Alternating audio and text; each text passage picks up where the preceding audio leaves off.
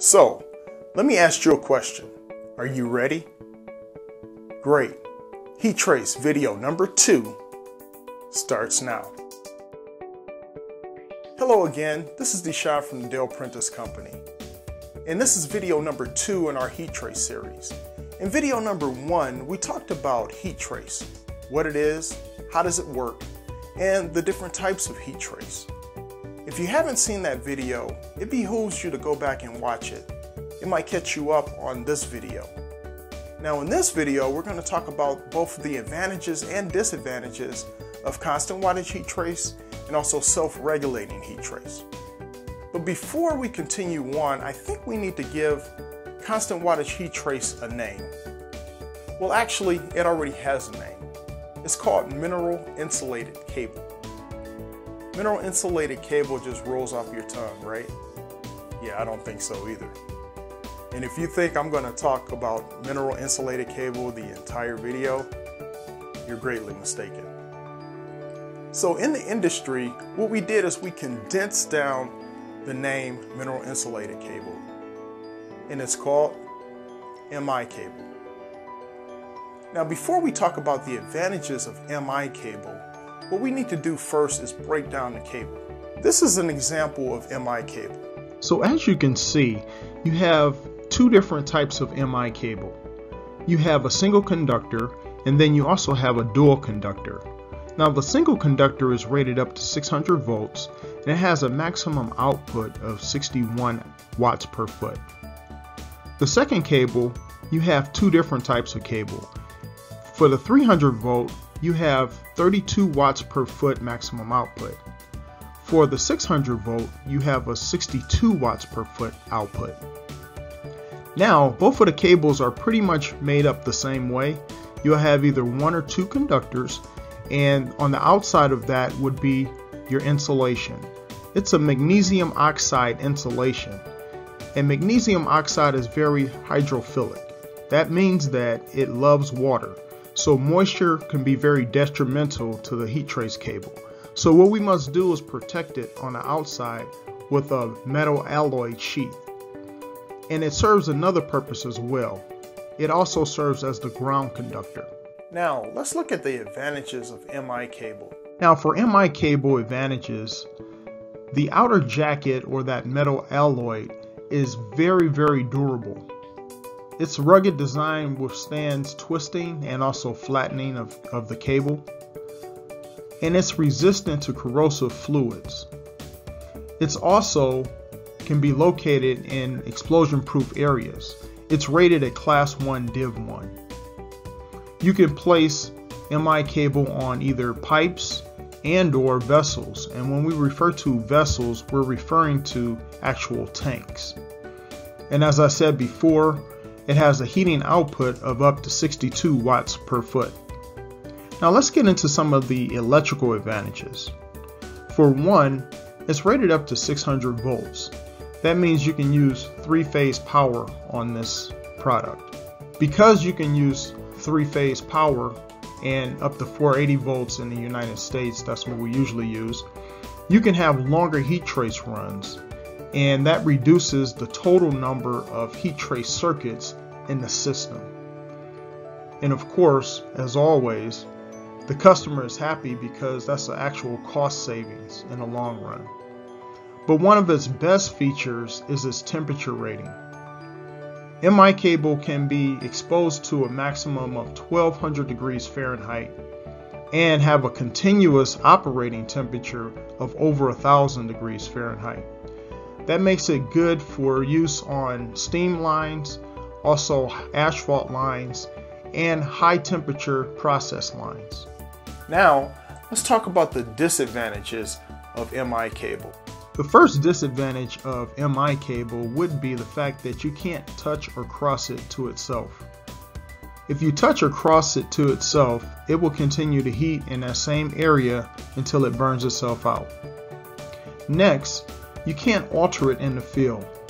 Remember, MI cable is very humidity or moisture sensitive.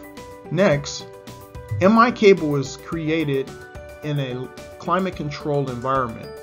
So that means that when you order it, it's going to be a lead time associated with it. Typical lead times are 3 to 4 weeks for MI cable. So that means that you can't get it off of the shelf from a local supplier. MI cable has to be designed and also ordered, and of course it's a lead time associated with it. Now let's take a look at the makeup of self-regulating heat trace. This is an example of self-regulating heat trace cable. You have your 2 bus wires, next is your conductive core, and on top of that it has an insulating jacket. The next item, it serves 2 purposes. First, you have an extra added protection protecting your conductive core and your bus wires, but you also have this for your actual ground itself. This is your ground braid.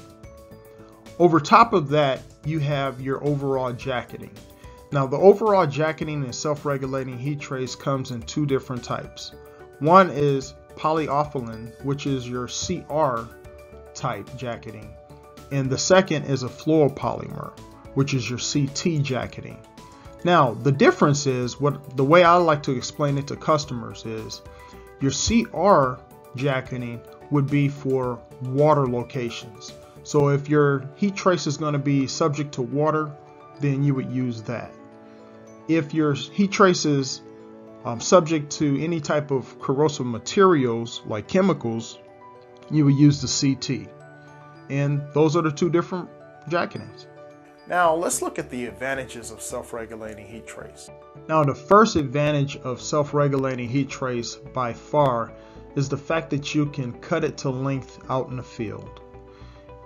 An installer can get a spool of heat trace, and as long as they don't exceed the maximum labeled output of that circuit, they can install it, energize it, and it's working. Next, they can also tee or splice or repair the heat trace cable right out in the field. You don't have to wait. A lot of those parts are right on the shelf. The next advantage is the fact that it could be used on plastic and or it could be used on fiberglass. Now, generally, I'll get into the types of cable in the next slide.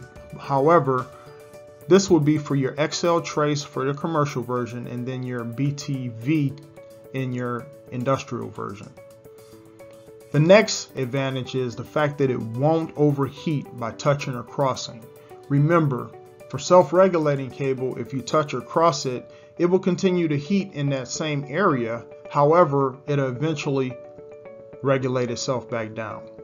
And because it regulates up and down, you can have an energy savings.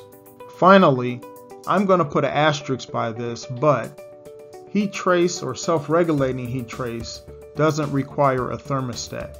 Now, I'm going to answer that question in another video a little later on when we talk about controls.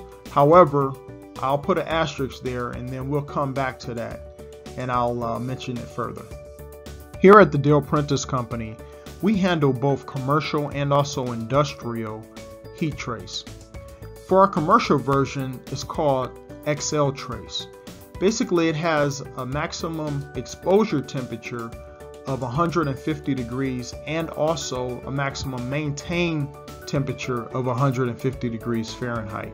At 50 degrees, we have cables of 5 watt, 8 watt, and also 12 watts per foot.